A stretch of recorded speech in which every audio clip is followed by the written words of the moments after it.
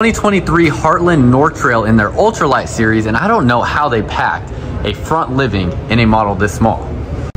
Has an Asdale sidewall, and as we come inside, definitely unconventional for a travel trailer, but embodies a lot of what you see in fifth wheels with this 2-cushion and 2-recliner setup. Have a retractable TV with your fireplace, and as you come back, you're going to have your 12-volt refrigerator, all of your kitchen components here, and actually has quite a bit of kitchen storage as you continue to work your way around looking at everything.